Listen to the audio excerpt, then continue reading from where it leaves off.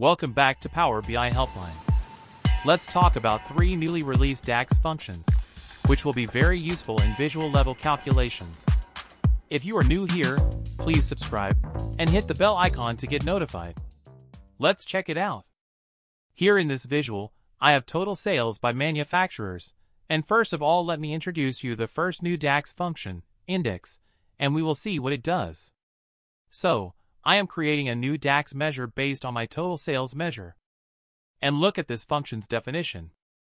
Definition of the new index function says, it retrieves a single row at absolute position specified in its position parameter. It means it will assign index to the items mentioned in its relation arguments, and then will retrieve the mentioned row. For example, I can calculate the total sales for manufacturer, which is at the second position in my visual.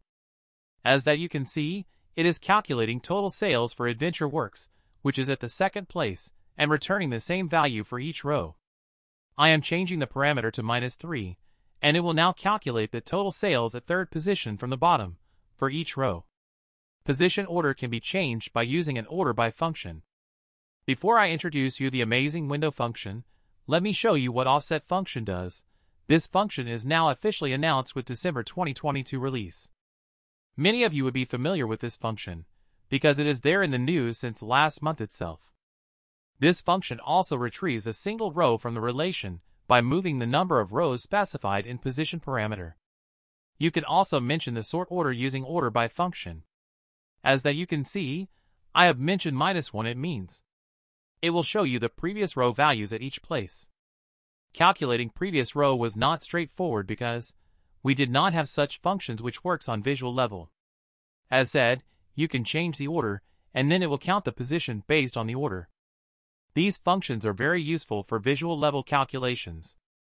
As said, you can change its position parameter, let's say -3, and then it will calculate the total sales by moving 3 rows up or down based on mentioned sort order. Both these functions retrieve a single row, but our next new function will retrieve a range of rows mentioned. And that function is called window. Again, I will calculate total sales, and let me show you what this function does. I have written calculate total sales, and now we'll enter this new function name. It says that it will retrieve a range of row mentioned in the specified partition. Let me start with an easy example same as previous functions. And then I will show you the relevance of its other arguments. Range I am going to mention is from -1 to 0. It means it will give me current row value, and its previous row value. Again, these sort orders can be controlled by using order by function, same as we did before. As that you can see, it is calculating the combined total sales for current row and the previous row at each position. And if I change this parameter to -2, it will calculate the combined total sales for current row and 2 previous rows. You can also use a slicer and selected value function, so that users will get the flexibility to select any range from the slicer. By default, every current position is treated as position 0, and ranges will be created accordingly. But if you will forcibly mention the type as absolute, it will return the same combined total sales at each place. For example, I will change this range and use absolute 1 to absolute 2 position. It means it will calculate combined total sales for position 1 and 2, and will return the same value for each position. It will not dynamically change. As that you can see, it is showing the combined total sales for Adventure Works and Datum Corporation at each row of my visual table. If I change this to 3, it will now calculate the total sales for first 3 rows and return the same value at each place in this visual. It basically calculates the sales for that range, and then it removes filters from the relation table. Now I am going to show you the use of partition by function in this. For that I will add another column name, for example color column. Let's now understand its other argument, which is called partition by. For that, I have also included product color column in my relation table.